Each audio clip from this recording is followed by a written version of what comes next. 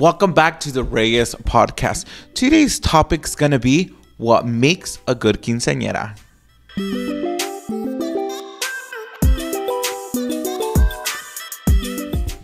Well, welcome back, guys. How are you guys doing today? Good. Saturday. Jasmine looks a little nervous. I just feel awkward. Like, the edge is kind of weird to sit on. You know, it's all part of the production. But you know, one question that I always get asked in social media is what makes a good quinceañera? So I want to ask both of you guys, in your opinion and the experiences, you know, we've been in the industry for a few years. What makes a good quinceañera? Well, I think there's a lot of factors that come under what makes a good quinceañera. I think one of the more important things in a quinceañera is the food. Oh yeah, la comida, That's what makes food. a good quinceañera, because we've been to a couple, mostly in California, where they have the halls that have the food already. And then sometimes that pasta, and then what else is it? Like chicken, like a salad. A salad. It's, you know, I don't mind the salad and stuff like that. I think what it is, el sabor latino. Yeah, it's like we need that. Yeah, like a good birria, or even the good chicken and rice is good. You know, That we have had that before. I don't mind the pasta neither. We've been to some venues where they do give pasta, pero está como muy seca. O como recalentado. Recalentado, yeah, and that could break your quinceañera. Like people will be like, oh no. We have Osito in the background. He's our security. But yeah, I think the food is important. Because and I think something else would be also like the guests that you invite. You know, making sure that que hagan ambiente también. Sí, porque si están todos amargados, like todos están sentados, and then like you got like two people only on the dance floor. I feel like that's just kind of awkward. Yeah, because we've been to a lot of events where, like, especially with the choreography, the dance starts after, and everyone's just like awkwardly looking at each other, like, okay. Oh my god, I feel like we're back in middle school. You know that era. Everyone's just staring at you. Everybody's like against the wall, and like you only have like the teachers and the TAs dancing, so you only have like the tia and the quinceañera dancing, and it's so awkward. But you know, I think going back before we move into the next part of the subject, you know, about the food, you know, también da el olor. When you walk in and you're like, oh, that smells ooh, that's gonna be a good birria. Yeah. We went to places where the quality of like the things that they have, it's not the greatest, you know, it's very humble. Yeah. Pero la comida, do you guys remember? We had a quinceañera where it was very, it was at a church, very, very small, intimate, very basic decor. Pero la comida, was really good. My that was a birria, God, it was a birria. Hasta ya me quería traer un tope también. Yeah, I know. I should take Containers. Pero fíjate, la birria estaba buena y no tenía ni cilantro ni cebolla. I know. And it still tasted really well. Did they even have tortillas? Yeah, they did have tortillas. They did have tortillas, pero la birria, y el olor, you walk in and you're like, it's going to be a lit party. Yeah. Pero también, como estabas diciendo tú, I think it's very important, like your guest. You know, y también depende de tu familia, to be honest. Some people are Some calm. people know their guests and know what to expect. Yeah, I don't think everybody is as crazy as we are. No, I think they're un poquito más relajados. Yeah. But, you know, that ties into also the quinceañera. Yeah. Oh, yeah, most definitely. Yeah. Seeing how she... how she interacts with the guests. You know? Yeah. You don't want a quinceañera that's all serious and no, toda mula, parece que está enojada, parece que te va a gritar or something like that. Be there and stuff.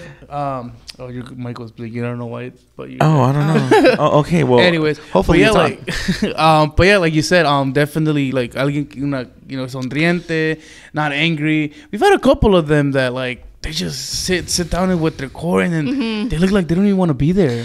Yeah, you know, and I think sometimes it could be you know, in our first podcast, make sure guys go watch that one where we discuss about, does the quinceañera even want a quinceañera? Yeah, exactly. Like, because if she's being forced and it's like something that she does not want and she does not like the attention, maybe that's being projected, so she's not going to enjoy it. You know, if that's the case, you know, que los parents hagan un party. Yeah, just a little party, not waste all that money. And then yeah, because you can tell we've been to a couple events where the quinceañera does not want to be there.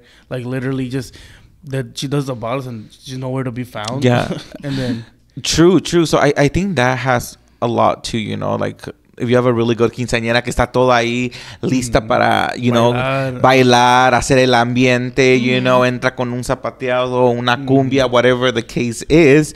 Pero if, like, está haciendo el ambiente, like, people are gonna follow. Jasmine, what do you think makes a good quinceañera? For me, well, like Ruben said, the guest, you just want to make sure, like, know your party, know who you're gonna invite. And that's like the main thing. I also think like the DJ. Because he sets the mood for the party. He's the one that sets the mood. Have like they have their production, their show. Yeah. Some of them have really nice like people use the sparkles now. Sparkles, the fog for like the walls, the lighting. Yeah, people don't know that sometimes the DJs have these lights that project against the wall. Like we were talking about what's his name, Oscar. Oh yeah, shout out Oscar. He has a thing where he projects to the walls, and he says, "Oh, people sometimes don't even have to do that much decor." He's like, "Cause I have this lighting package, and it makes the salon look even nicer." And then especially when you're dancing, it just makes makes the environment. It sets the mood. Yeah, it's giving that production for your waltz and surprise dance. You know, that's like a huge highlight of a quinceañera. So if you have a really good, if you have a cuidado. If you have a really good DJ who understands the vision of the choreographer and the quinceañera, like that's gonna like take your choreography to the next level. You know, good lighting, a good production to it. Yeah, and then he also reads the guests too, like if you like see the MC. Yeah, like MC. He'll know, and then he also know what to play. Yeah. You start seeing like, okay, they like more of this type of because there's different types. There's like cumbias, whatever, merengue, banda, or even like Spanish to English. Like some people. Yeah, I think you just mix. you just need a good DJ that's gonna understand your crowd and who's gonna be able to read. Because we've been in quinceañeras that were like, why are they playing this type of music? It's awkward. People are gonna leave early, and also people are falling asleep. Yeah, and also seeing their equipment. Yeah, what they have, the quality. Because God, we've been to a lot of them where, like, I know they're starting off and all that, and they're freaking. They have the bass turned up all the way, and your ears are just like smacking. Oh my God, like. Yeah, you know, and I can think definitely tell the sound quality and differences. But like, I guess that also like leads into with the DJ. It also goes to like how would you call it, the your vendors, the people that you get. That's what also makes a good quinceañera. Because that is true. If you I mean, I know everybody can afford the best, but there's some people that are affordable and then they do good work. Like, oh my God, yeah, even your bartender. Like we've been to quinceañeras where the bartenders are like, yeah, and you're like, ooh, dame otra margarita, dame otro shot. You know, hacen el ambiente, pero si agarras también un bartender que está ahí muy enojado y parece que está a la fuerza, you know, it's not gonna set the mood, you know. So you want a really good bartender. También los meseros, if you have really good meseros who are there, atentos, or I don't know, Ruben. We're gonna sound like Yo No Sabo kids now. Osito wanting the attention. Special appearance. Woof, woof, woof. Woof, woof. But yeah, like you said, like the meseros. Meseros having good meseros, the service. Because some of them, like, they look like they're angry, and I get it. Like, they're working on a Saturday night. But, like, just having projecting that, negativity, just that rubs off on people, too. You know, they're like, oh, damn. Yeah, que están... Mesero, and it's like, oh. True. So I think that the other one, having a good choreographer. Yeah, well, you know, obviously hire Reyes. But if we're not in your state or we're not in your area, you know, go look around.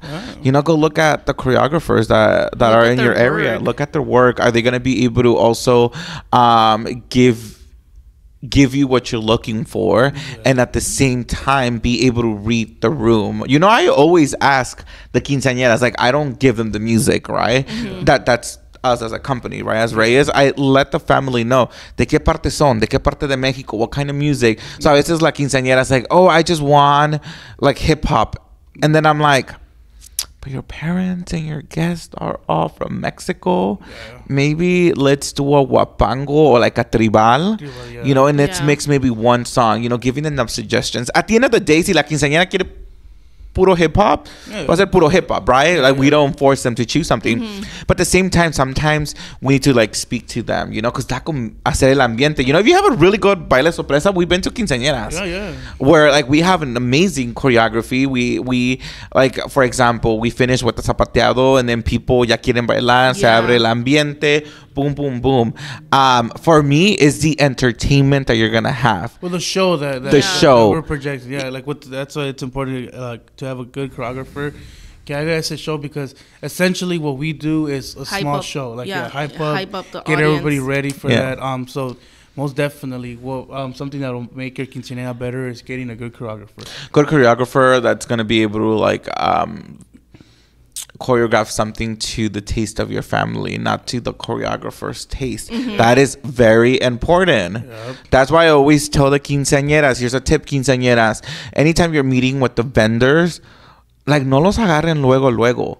Shop around, ask them questions, make sure that vendor's gonna be a good fit for you and your family and for your guest.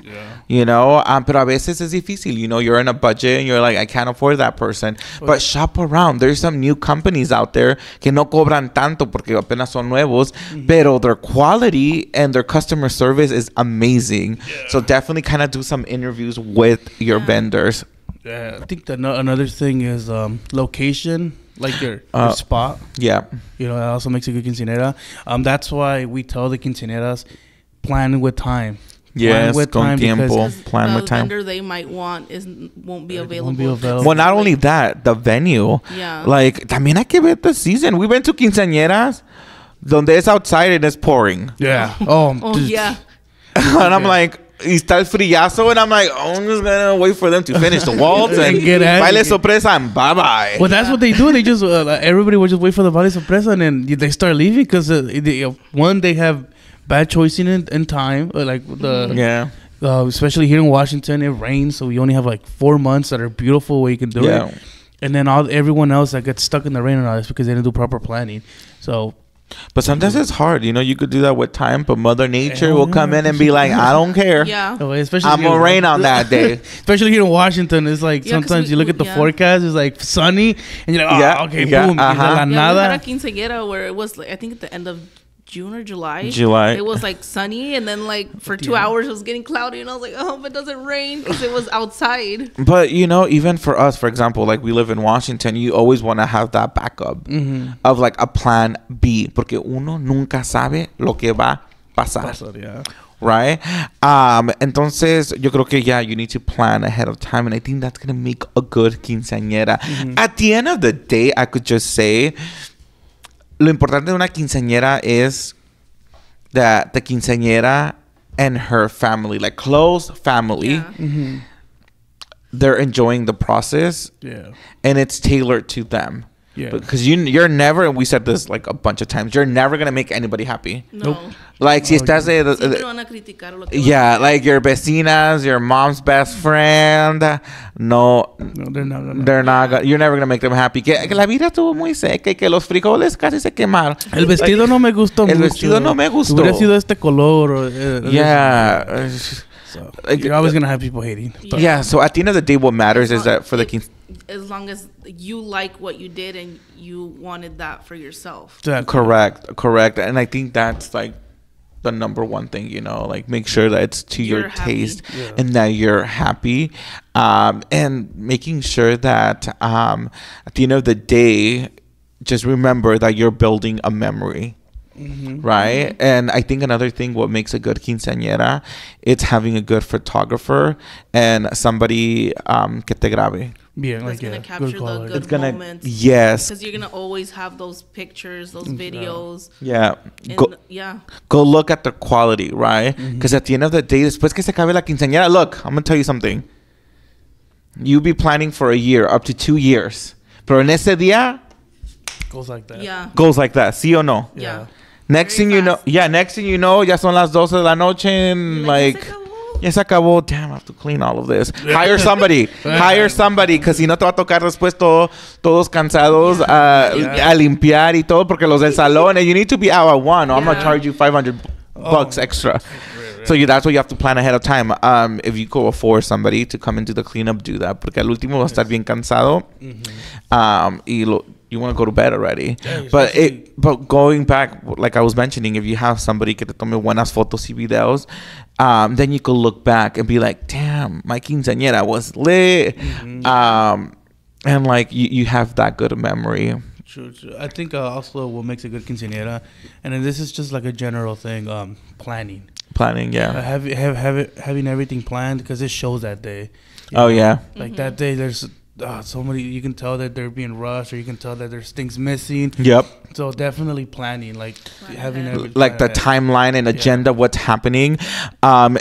We've been told before by other DJs, they're like, wow, you guys come with the script, you guys come with the timeline, you guys take leadership. I'm like, that's how we do that, and the DJs would be like, there's other choreographers that don't do that. Y luego ese día que está el coreógrafo corriendo y la quinceañera y el papá que no lo encuentran, que está en la barra, he's at the bathroom, you never know, or the mom or the dad, you never know, because we've seen it all. And then if you're gonna have like a ceremony, donde te entregan la corona y las zapatillas y todo eso, making sure that they're ready and they know when to go and do their participation, right? Entonces yo creo que tienes que tener either what is it called that you do, Jasmine? Coordinator. Day of coordinator or something like that. Somebody, like, if you're able to afford that, do that. Porque they're going to make sure that everything's very smooth from the vendors to the quinceañera of, like, what's going to happen. So then that way, like, there's no awkward gaps where everyone's like, okay, they said, like, you want to comenzar con el vals and it's been, like, 40 minutes and...